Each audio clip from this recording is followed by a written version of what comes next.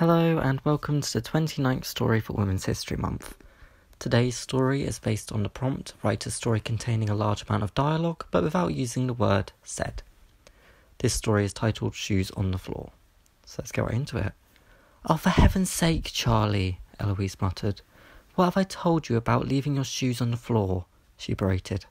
"Sorry, Mum, I'll go put them away," Charlie claimed apologetically. "Yes, make sure you do. I have a date coming round tonight, and I don't want him falling over and whacking his head on the banister and dying." Eloise placed her hand to her chest. "Or worse, not asking me on a second date," she dreaded. "Mum, stop being a worrywart. He will love you."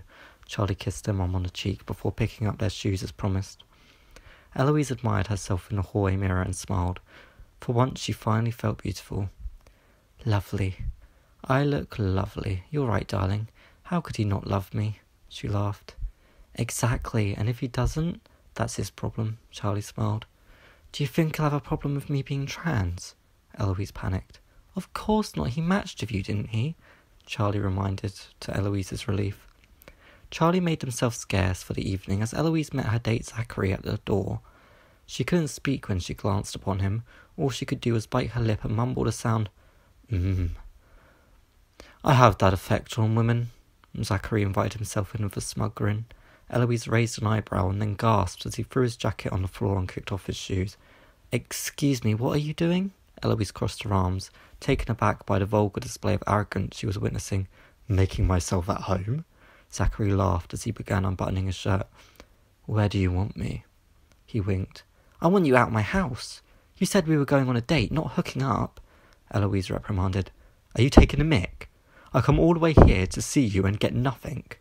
Zachary scoffed as Eloise bent down and grabbed his shoes, chucking him out the door into the street. Zachary stormed over and got right up in her face. He studied her expression as her heart raced and her chest frighteningly fast. "You should be thankful I even gave you the time of day." He spat as he backed away before leaving the house and having the door slammed behind him. Eloise fell to the floor in tears. She couldn't believe that man had been in her house. When Charlie returned home later that night, they saw their mum on all fours polishing the floor and immediately knew something was wrong. No discussion was needed. Charlie knelt down and placed her hands on her mum's cheeks.